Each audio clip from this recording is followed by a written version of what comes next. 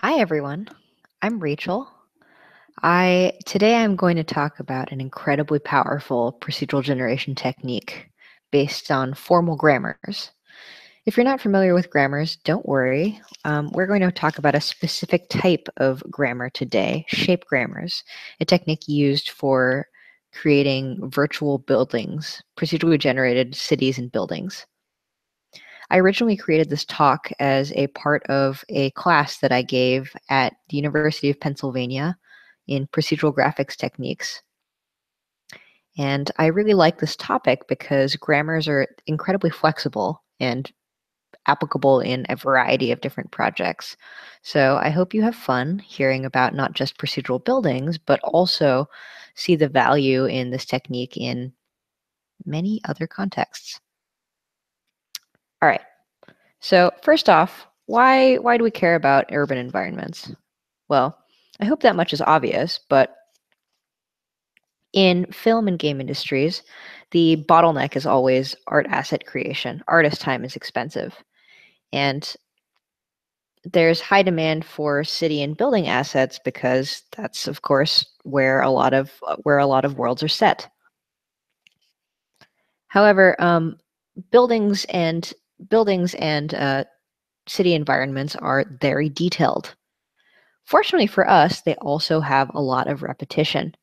Across different buildings in a single neighborhood, you'll see a lot of repeated geometry, buildings with the same footprints. In a single building, you'll see repeated structural elements, windows, doors, columns, pillars, decorative elements, of course, ledges, or the same decorative element placed on corners of things, and textures and materials. And if we're thinking like procedural artists, repetition, of course, means that it's something that we can definitely generate. So urban environments are a good sandbox for thinking about procedural generation. Now, with just a bit of code, we can create, of course, the fun of proceduralism is we can create infinite cities, living architecture, and if we have a good generator, we can easily swap out whatever our base assets are in order to create more fantasy environments, more realistic environments. We got the power if we can come up with a good generator. I'm not going to delve into all of these demos, but trust me when I say that there's a lot. One of my favorite examples from recent years was Big Hero 6. If you haven't seen it, there's a very memorable scene in which Hero and Baymax fly over a huge sprawling city, which would have taken an unthinkable amount of time to create manually. There's just no way all of these buildings could have been created one by one. They were, of course, procedurally generated. All right, back to business. So, let's talk conceptually first. What is the problem of generating buildings? Well, if you've worked with L systems, this is going to sound very similar. But when we're thinking about procedural problems in general, generating complexity is basically just like programming. In that what we're doing is essentially just finding the basic building blocks of whatever we're building blocks of whatever structure we're trying to generate. And once we have whatever those atomic elements are, we're figuring out in what context they appear. What are the rules that govern where they should be?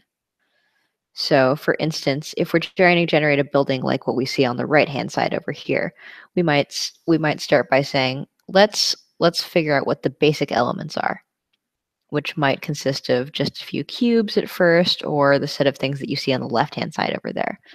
Next, we figure out what the contexts are. So I might say, all right, I can take a series of big cubes that are such and such size and say that they intersect like this. And I also am going to add these little window-like structures on the top by saying I have a different set of smaller cubes and they appear up at the top. So we've been talking pretty abstract so far, but just to take a step back for a second, whenever we deal with any sort of procedural problem, what we're doing is, or I would divide the process into three different parts. One, we have to think of first a way of representing whatever the thing that we're trying to generate is programmatically. So, for example, I can assign a different symbol to every one of these shapes. All of these basic unit blocks, I can just give a variable name like A, B, C, and D. And I can attach to that variable, I can attach to that symbol some amount of extra information, like how big is it, where does it appear in the world, what color is it, etc. That kind of metadata. So that's step one in our procedural generation process, is figure out how to represent the data that we're trying to manipulate. Step two is, of course, how do we actually generate stuff? So once we have a representation of like the components that we're working with, now we need to actually come up with an algorithm for manipulating, combining, transforming whatever the basic data that we're working with is. Next up, finally, the third step is taking whatever we've generated, so some complicated sequence of objects, say, tagged again with some sort of interesting metadata, and turn it into whatever actual output is. So taking a bunch of data objects like building A at 0.00 in the world and actually generating the geometry in this case that make it up. So let's look at some examples for how a shape grammar rule would look. That the basic rule for creating complicated structures is figuring out what is the smallest part, what are the component parts of your complicated object, and in what context do they appear. So for example, I might say, I want to generate some complicated structure using cubes, and I'm going to come up with a rule that says I can turn one single cube into two cubes of different sizes with some specific spatial relationship to each other. And it's amazing how complicated you can get using just a very simple set of shapes and a very simple set of rules. For instance, here we have a big block and a small block. Let's call them A and B. And for each of those blocks, we have a single rule that says, all right, I'm going to take an A for the big block and turn it into an A and a B that are positioned in this way. And I have a second rule for B that gives me also a B and an A positioned again in a specific way. And just given these two rules on these two shapes, if we apply them in different orders, such as you can see in the sequences below, we can actually get some complexity really quickly, just with a few iterations of these rules. Again, all we're doing is saying, all right, take an input shape, apply some rule to it, and then take the output and apply another rule to it by, at each stage, selecting one shape and applying the rule, or selecting one shape in our set and applying whatever rule we can to it. So for instance, in this top row, we operate first on the big block, then on the big block again, but in a different orientation. And then here on the small block, et cetera, et cetera.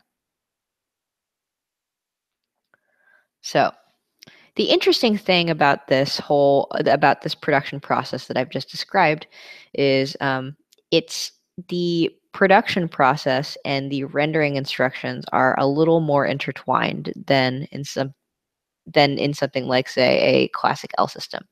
So remember I was talking about the procedural generation process has 3 steps. Stage 2 is actually generate your data, and stage 3 is interpret that data. Well, when we're working with shapes like this, we have to include in our object like the data that we use to render the object, right? So if we're working on geometry, it'll be things like, what's the transformation of this particular cube? So in our production process, that spatial information, if we have a rule like the ones we were just looking at, has to be included in our production process. For instance, with this shape rule over here, Let's say we start off operating on some big some cube that's positioned at the origin of our world, 0, 0, 0. This second block over here might now be positioned at point 1, 1, 1, but it's not a hard-coded relationship. It's relative to whatever the input cube would be. So it's some XYZ position plus 1 plus 1 plus 1 in order to get the position of our new thing. And that's the key with working with shape grammars, is figuring out or is the observation that whenever we apply a rule, we're actually taking some data from whatever our input was and using that data in order to generate whatever the next step is, the output of our rule. Okay, now that we've talked about things on a conceptual level, let's actually look at formalizing what we've just talked about. So when we work on shape grammars, the basic data unit is, let's call it a shape. Makes sense, right? It's going to consist of a couple of different things. First off is a symbol, which is what is the representation of the object that, or what type of object am I representing?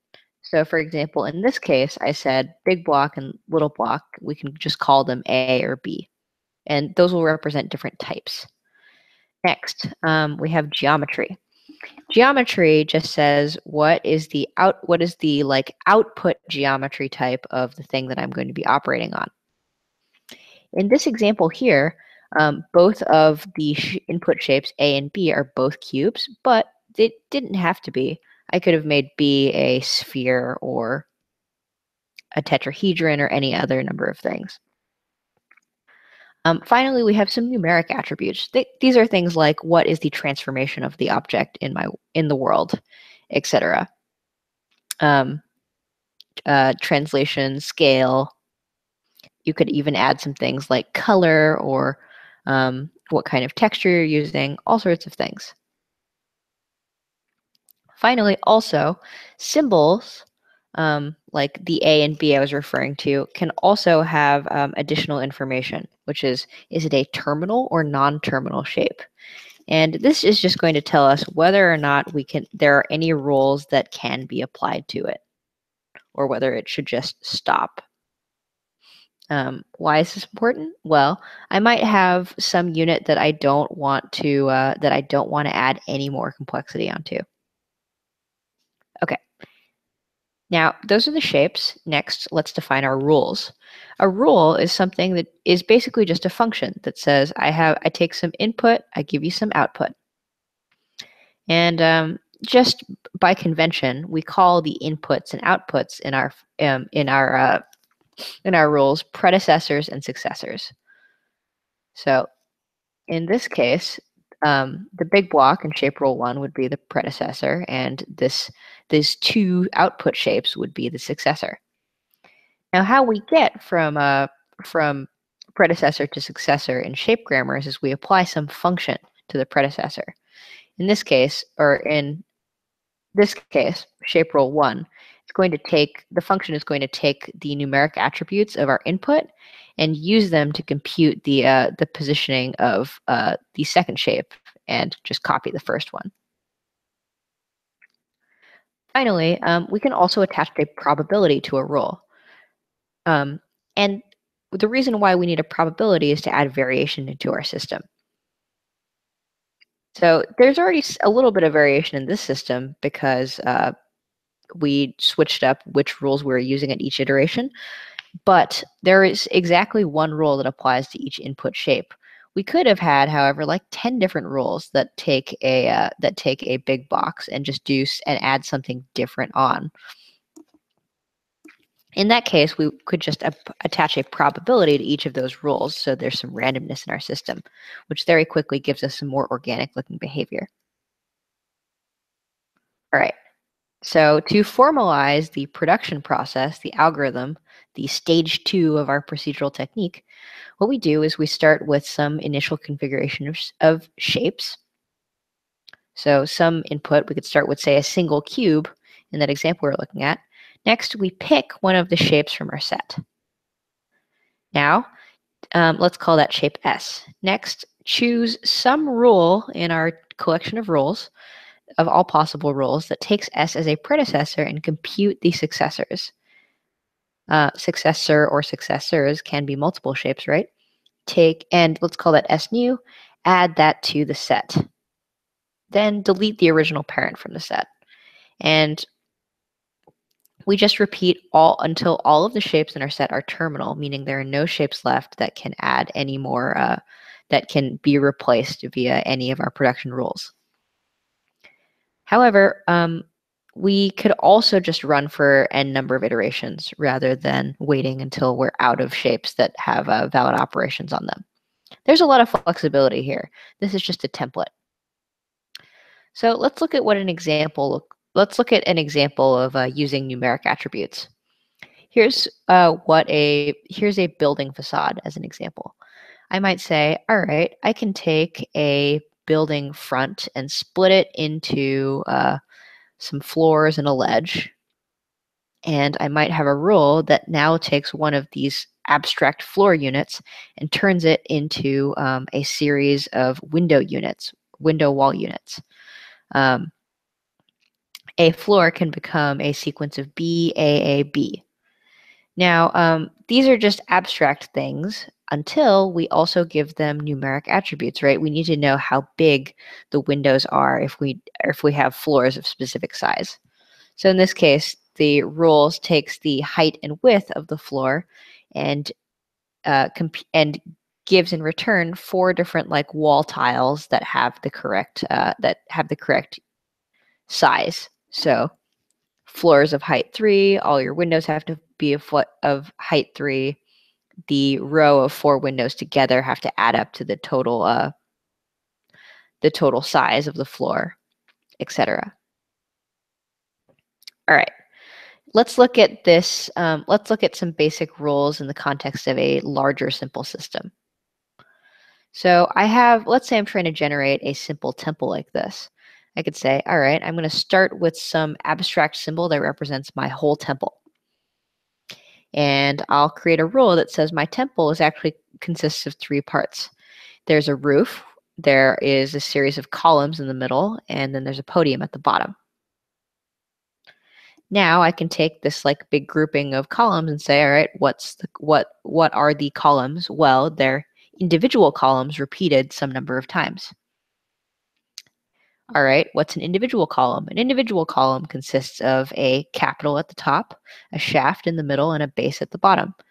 And again, by taking this a complicated structure, not even that complicated in this case, and splitting it into component parts, I can quickly define a set of rules that describes the building. All right. Now, all of these shape rules are all very good and well, but there are a bunch of hairy issues that we also have to keep in mind. It's not as simple as just mashing a bunch of rules together. For one, let's say I have a simple building with a footprint that's a square, and I want to add a tower onto it. One issue that could crop up is what's depicted below, which is I could create 2 intersecting turrets if I'm just applying laws willy-nilly. And that's no good. There are a couple of different approaches that you could take in order to avoid those intersection problems. So what we've been talking about so far is using an additive approach, saying, all right, we have some piece of input geometry. I'm going to replace it with a different thing, or replace it with several other things and keep adding on. However, this is what creates intersection problems. In order to not do that, we would have to use a spatial data structure like an octree or a quadtree in order to keep track of what space is already occupied. So when I try and apply a rule, I can basically have a conditional check that says, well, I'd like to add this building piece here, but don't add it if there's already something there, based on the data in my spatial data structure. However, coding an octree can be a lot of work. So another kind of hack, which I'm fond of, is using a subtractive approach, which means rather than adding geometry on, we just shrink the geometry that we already have. For instance, we could start with a big square and say, I'm going to make a production rule which takes this big square, divides it into two pieces or two smaller squares, and then we'll take either one of the squares and shrink it a bit. And this gives us essentially the same behavior. Another nice thing about shape grammars or grammars in general, or something to think, or in general, this is a good procedural observation, is that we can use external data by just applying things conditionally based on, say, a texture. For example, let's say I have a noise texture, like this cloudy looking thing at the bottom. While I'm computing the successors in my grammar production process, I can say, well, let's say I'm going to drop a bunch of points that can become buildings of type A. I'm computing the numeric attributes based on something, right? I'm just programming. So I can also read from a noise texture and say, all right, if I was gonna put my square at point like 0, 0, I can look at my noise texture at that position and say, read me the value there. Based on what the value is, and we can interpret this value as whatever we want, let's say like population density, uh, alter the size of my building. And this will automatically give us is some interesting variation.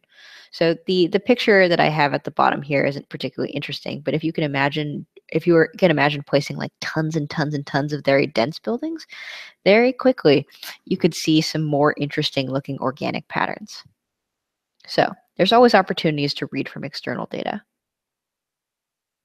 Another issue with that's specific to generating urban environments is, however, that in cities, buildings have to look designed in order to be believable. Unlike generating something like a tree, there's a sense of design, there's a sense of order. So even if you create a good rule set, if you just apply all of the rules willy-nilly, you're going to get some pretty chaotic looking behavior that might not look like a building. And hey, maybe that's what you're going for. But if you're not, if you want to go for a more realistic look, you got to think about how to mimic that human design process by adding in symmetry, guidelines, thinking carefully about what your rule set is going to do and in what order rules can be applied.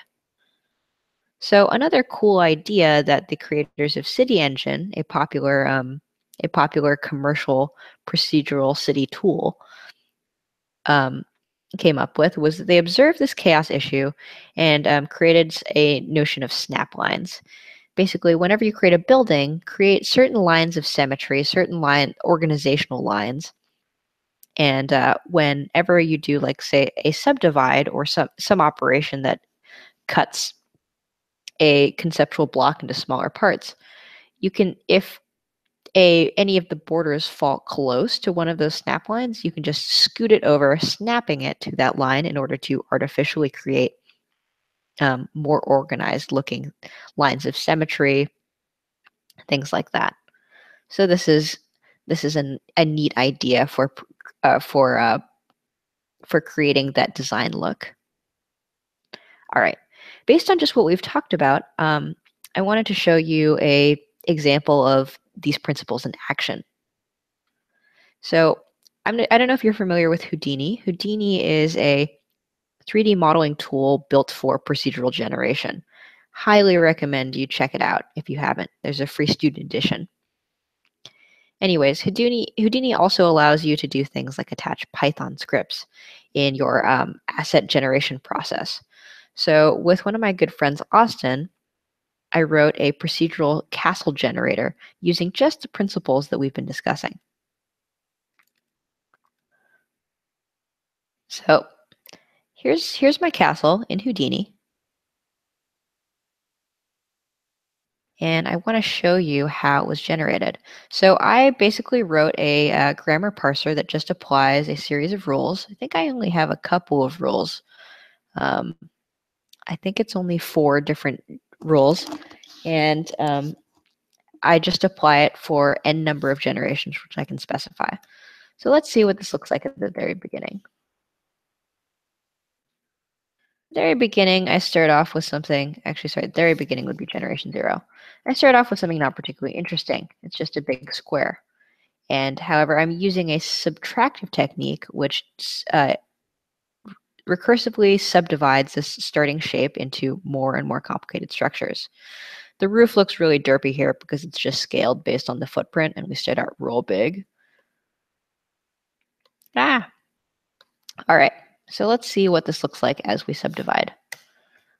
We bump this up into generation 3. All right. So what this has done is now it's cut that original square into 2 squares and shrunk one of them, transformed it a little bit. And another row added this little turret, which isn't scaled because I'm lazy. All right. Now let's look at a further generation, and we can see that those child keeps have been further subdivided into more and more buildings. Jumping ahead yet again.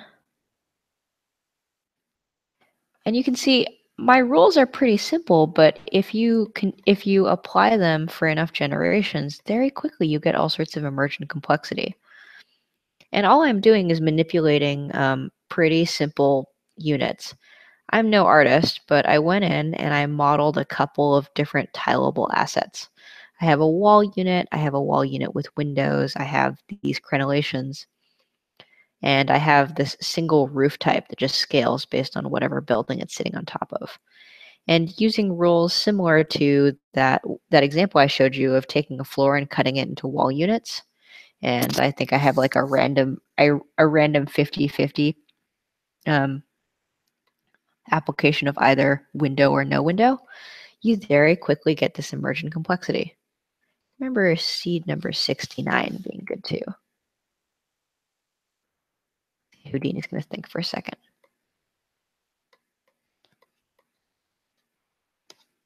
So this is pretty neat. I have infinite castles now. I have one additional rule that works along the y-axis, which is I can take a tall building of a certain height and cut it into 2 pieces and take the top tower and scale it down a little bit, as you can see over here. All right, so that's an example of a grammar-based procedural building system in action. This is an incredibly powerful technique. It wasn't all that hard to write. If you're a competent programmer, it's a really like fun and easy exercise that you can use in a variety of different contexts. So I showed you just one application, procedural building generation. But let's say you wanted to make a procedural solar system. You could say, well, the solar system consists of a star orbited by a series of planets. A series of planets consists of a set of planet groupings, and a planet grouping